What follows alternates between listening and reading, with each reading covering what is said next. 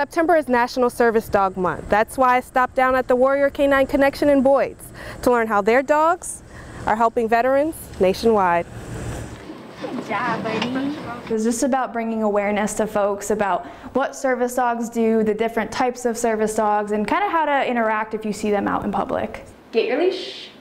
Training starts as young as 3 months old, but as they are advancing through the ranks here, they learn things like stress cue interruption, they learn how to retrieve dropped items, they can help folks if they're in a nightmare, so a lot of anxiety interrupting. Service dog training instructor Jennifer Blessing says the four-legged friends help warriors recovering from the stress of combat reconnect with their families, communities, and life. A lot of veterans call their service dog their battle buddy, and that's something that they really need as they're acclimating back into society. To date, the organization has helped about 5,300 veterans nationwide.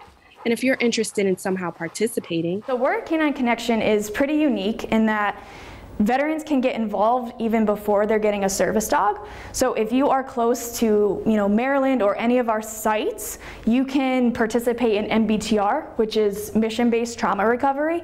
And that kind of kickstarts you into the power of what these guys can do.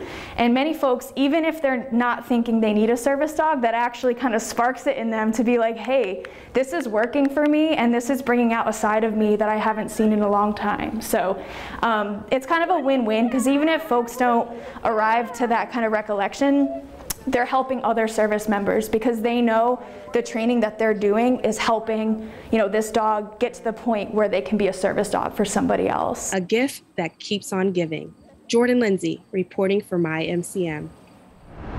If you find our videos useful to you, please like, share, and subscribe to our channel.